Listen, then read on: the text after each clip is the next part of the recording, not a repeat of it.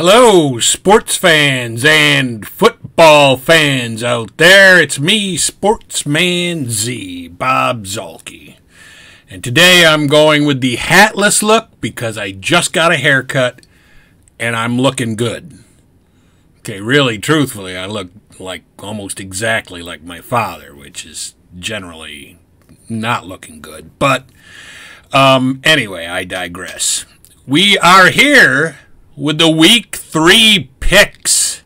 This week we will be talking about what happened in Week 2 a little bit, and we will also be discussing the week ahead, Week 3. So last week I was 11-5. Very good week for me. Much better than the 9-7 that I was in Week 1, which if you do the math, and I'm not great at math, but I think that makes me 20 and what is it? 20 and 12 for the year, which is an average of 10-6. So there's a lot of math there. Add it up, double check my work, but that's what we've got. So we're going into the Week 3 picks with pretty good record, pretty good track record for this year so far. And we're going to discuss different games and how the games went in Week 2 as we go. So the first game is going to be the Thursday night game, as it always is, on September 21st. And that is going to be the Giants, who come into the game 1-1, thanks to a massive comeback that they had against the Cardinals last week. Was it the Cardinals? I think it was the Cardinals. And the 49ers. The 49ers are at home in this one, and the 49ers, as we all know, are 2-0. So, as I said, the Giants are 1-1, and they were down something like 20, I want to say it was like 27-7 or something to the Cardinals, and they came back and they won that game 31-27. That was massive. And the 49ers are 2-0. I don't remember offhand who they beat, but it's the 49ers. So anyway, but the 49ers are at home. They're 2-0, and the Giants lost Saquon Barkley for potentially like 3 weeks. I think he may be out for 3 weeks. Well, if you're the Giants, follow me on this, and you're not nearly as good as San Francisco, and I'm not even going to say arguably, your best player can't play, guess what? You're going to lose. I'm taking the 49ers in that game. So my phone is blowing up here, so let me just take care of that.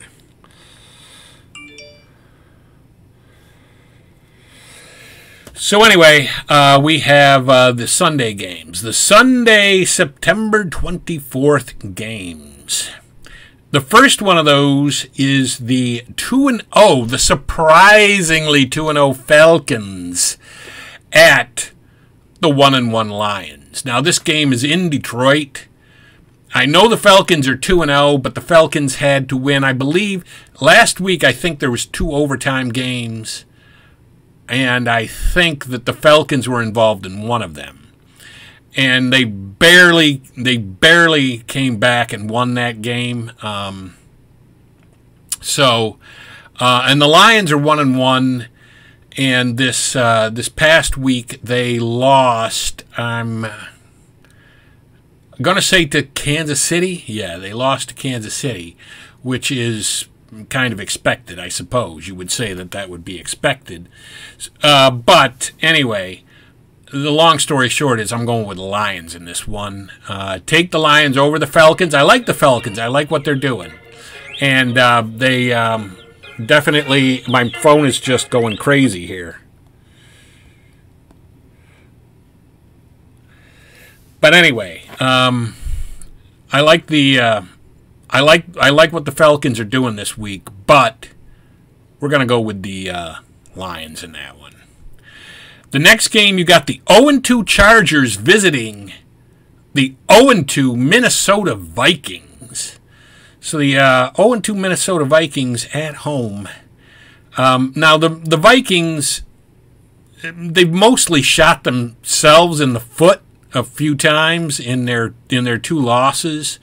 And like I said, last year they got 11. I think there was like 11 games where they made some kind of a massive comeback and ended up winning the game by a point or 2. So that's not really a sustainable thing, particularly not for Minnesota. The Chargers are 0-2. They've lost 2 tough games. One of them, I think, was in overtime. I think they were one of the overtime. They were the one of the overtime losses this week because their entire game plan in overtime was 3 long passes that they really was not a great idea, and they ended up losing. So I'm going to go with the Vikings here. The Vikings are at home. They've been kind of shooting themselves in the foot, but they should hang on and beat the Chargers in this one. The Chargers are more talented. They're a more talented team, but there always seems to be something with the Chargers, although really you could say that for Minnesota too, but I'm still going to go with Minnesota. The next game you got is the 2-0 Saints on the road at the 0-1 Pack, the Packers. I'm going to go with the in this one I'm going to go with the Packers, even though the Saints are 2-0 and they have a stifling defense. This was a tough one to pick, and the only edge that made me go with the Packers is that they're at home. But we'll see. We'll see what happens there. I'm still going to pick them though. The next one you got is the 0-2 Texans are at the Jags. And the Jags, I think, are 1-1. But they're at home. And they are playing the 0-2 hapless Texans. So this one I'm going to go with the Jags. Let's take the Jags in this one. I like them at home. I like what they're doing. They should be a decent team this year. A good team in the AFC South. Moving right along, you got the 0-2 Broncos on the road at the 2-0 Dolphins. And, yeah, I mean, I'm not going to leave you in suspense on this one. I'm going with the Dolphins at home. This is their first home game. They're 2-0. They haven't even played at home yet. And the Broncos, last week they lost to Washington in a game that they should have won. I mean, they were up like 20 to 14 at halftime, and they were even before that they were up 20-7. I think they got off to a 20. I don't know if it was 20-0. I don't know if they got off to a 20-0 lead at one point, but they were definitely up 20-7. I think at one point, 20-14 at the half, and then they just crumbled in the second half. Next one you got is the 1-1 Titans at the 1-1 Browns. The Browns at home. Now, the Browns are only 1-1 because the Steelers got 2 defensive touchdowns on them on Monday Night Football and had an unlikely win. I mean, I think the Steelers, I think, had like -7 total yards for the game going into the fourth quarter in that one. But because they had a pick six and a scoop and score, they ended up winning the game. Teams aren't going to do that too often to the Browns. They have a good defense,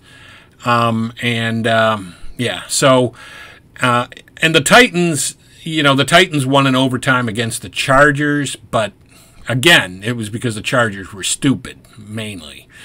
I don't think the Chargers are even, I don't think the Titans are even as talented as the Browns. Certainly not defensively. So I'm going to go with the Browns at home in that one. Next one you got is the 1-1 Bills on the road at the 2-0 Commanders. Don't let that 2-0 for the Commanders fool you. They're not that good. And they're in Washington at home, but I am still going to go with the Bills here. The Bills had a convincing win last week in week 2. They scored 38 points. After they, were brought back to reality in that opening week loss against the Jets. So I am going to say, yeah, the Bills on the road in that one.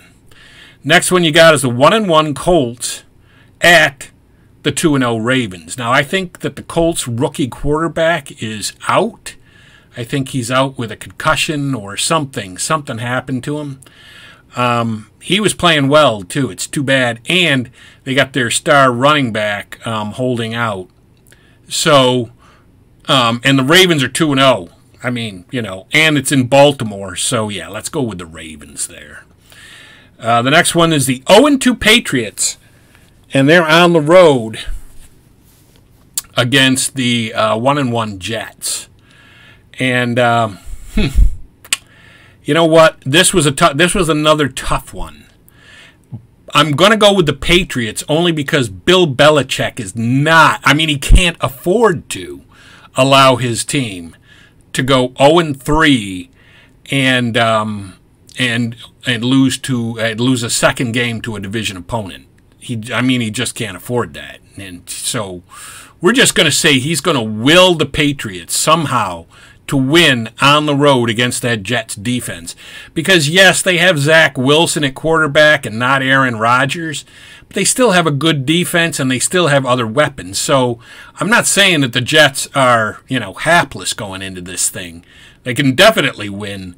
I probably really should be picking them, but it's just a gut feeling I have that the Patriots are going to pull this one out and win it. Next one you got is the 0-2 Panthers at the 1-1 Seattle Seahawks. You got the 12th man going to visit a team with the 12th man. Anytime you got to go up against a team that's got a 12th man and you only got 11, you're in trouble. No, really, the Seahawks. But the Seahawks are better than the Panthers. Their young quarterback, Bryce Young, the guy does not look very good yet. He's small in stature. He's not really built. And he really looked overmatched against the Saints defense last week. And I expect that to continue for a little while until he gets his feet under him. So we're going to definitely go with the Seahawks at home in that one. The next one is my 0-2 Bears, and they're taking on the Chiefs in Kansas City. Yeah. Now, I will say about the Chiefs, their offenses look pretty, I'm going to say bad so far. And last week they had Kelsey, so that wasn't an excuse for them. Their offense really looks lackluster, but really so does the Bears, and the Bears' defense looks lackluster as well. That is not the case for Kansas City's defense, which looks very good. So we're going to take Kansas City for sure. I mean, if there's any lock that you want to take to the bank, take this one to the bank. Kansas City over the Bears at home in Kansas City. The next one is the 2-0 Cowboys at the 0-2 Cardinals. This is the second lock. 2 in a row. The Cowboys are they're hitting on all cylinders. And the Cardinals let one get, first of all, the Cardinals should have, or could have, I'm not going to say should have, but they could have beaten the Commanders in week 1. And they should have beaten the Giants this past week. I mean, they had a commanding lead on the Giants, and they just let them come back in an inexplicable way. I mean, it's the Giants. It's not like they went up against the Kansas City offense that was hitting on all cylinders, which it hasn't been yet anyway. But, yeah, I don't know what happened there. So let's go with the Cowboys on the road. Next one you got is the 1-1 Steelers at the 1-1 Raiders. Now, the Steelers, they're 1-1. Week 1, they got just completely dismantled by San Francisco, and this past week they won on Monday Night Football against the Browns because they had 2, not 1, 2 defensive touchdowns. So of their 26 points, like half of them were scored by the defense. So that's not really sustainable. And then you got the Raiders. The Raiders looked pretty good in opening week. Last week, I don't recall who they played or how bad or good they looked, but the Raiders are at home in this, Las Vegas. I'm going to go with the Raiders. The 8 p.m., the 8:15 game on Sunday night is the 2-0 Eagles at the Buccaneers. Steelers. I don't even know what their record is. I'm offhand, I don't remember. Maybe I think they're 2-0. They're 2-0 as well. But let's go with the Eagles. I'm going with the Eagles in this one. Now, the Eagles have not looked dominant. They haven't looked as dominant as I think many people expected them to look so far. But, as the year goes on, that's going to change, and they will become that way.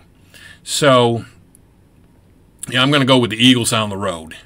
And then you got Monday Night Football. Monday, September 25th, you have the Rams at 1-1 going up against the 0-2 Bengals. Now, if you've been following the injury reports, you know that Burrow re-aggravated his calf injury that he had during the preseason, which kept him out. And so I don't know. I don't think that the Bengals even know if he's going to play this week. But if he does, he's not going to have his usual mobility. He's not going to be the Joe Burrow that everybody expects, because the calf injury is going to be a problem if he plays through it. He can play through it, but if he does, it's going to be an issue for him. And the Bengals, just in general, haven't looked that good so far.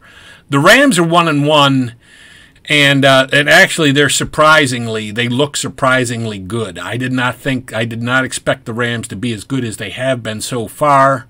So I'm going to take the Rams on the road against the Bengals.